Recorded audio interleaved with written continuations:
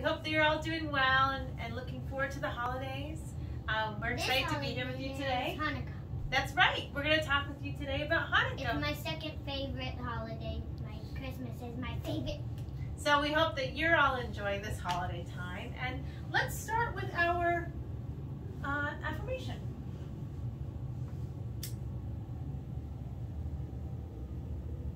We are Unitarian Universalists, a church of open minds, loving hearts, and helping hands. So, this is the Hanukkah story basket, and this is something that Jewish people are celebrating all over the world right now. And you may know somebody, or maybe you celebrate yourself. And for those that aren't familiar with Hanukkah, we're going to share the story with you today.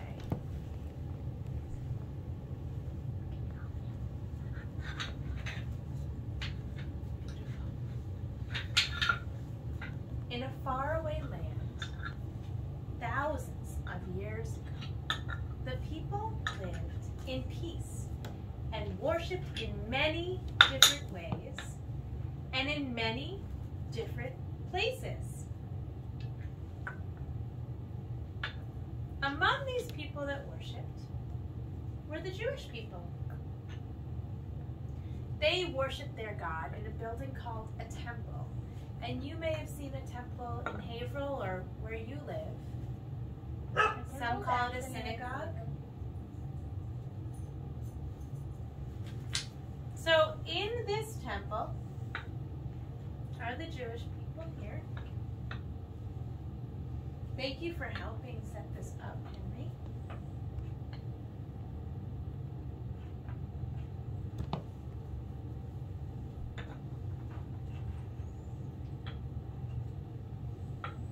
And in the temple, there is a very special flame. It burned all the time, day and night, as a reminder of God's constant presence. Each day, the Jewish people fed the flame with special sacred oil to keep it burning.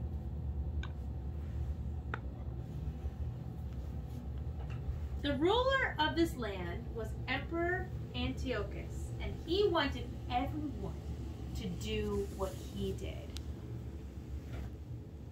One day, he went to the temple and he said to the Jews, "You must believe what I believe. You must worship as I worship." And he made them leave their temple.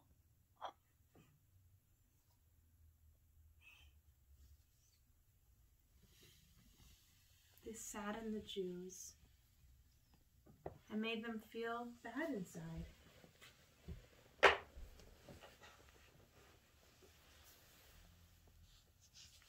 He destroyed a lot of the temple. The Jewish people did not like that. They didn't have their place of worship. They wanted to worship their own God in their own temple. So, their army, the Maccabees, they fought for their freedom and they won.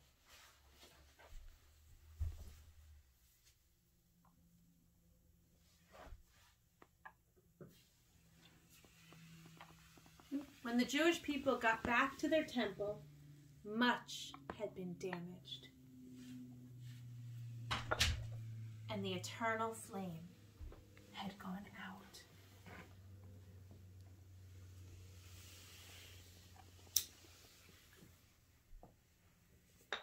They began to repair their temple. They worked together and they lit the flame that reminded them of God's presence. But the special oil that fed the flame had been spilled, and there was only enough oil to burn for one night. They waited around this light, sadly, for it to go out. They waited and they waited. They waited for 8 days and nights until the Jews were able to get more oil. This flame that had very little oil lasted for 8 nights. And now, thousands of years later,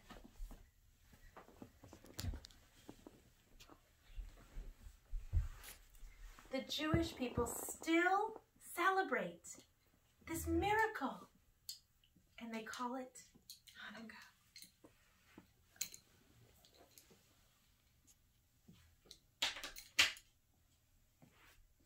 They gather family together. They play dreidel together. They eat potato latkes together. They sing songs together. They share simple gifts together. They eat jelly donuts together. They find chocolate gelt together. And they say their blessings together. They remember the story of their fight for freedom and the miracle of the sacred light. I wonder if you've seen or heard any of this before. I wonder which part you like the best. I wonder how the Jews felt when they had to leave their temple. I wonder how they felt when they came back and they stood around the flame that burned for 8 days and 8 nights. Thank you for sharing this story with us. We hope you have wonderful holidays, and we're going to put this away before we say goodbye. Okay. And when we go back to church together, you'll be able to do this story basket. It's nice to have someone to help you. Thank you for helping today, Henry. I wonder if any of you have somebody that you like to help at home, or someone who helps you. I can put it away. Great, thank you.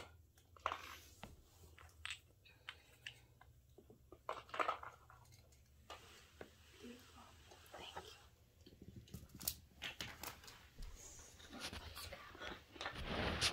We'll be using those candles for Hanukkah in this menorah, so I can put that inside for now.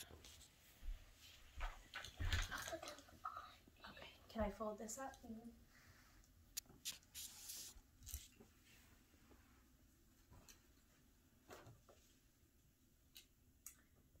Would you like to close with us, Henry? Come over here.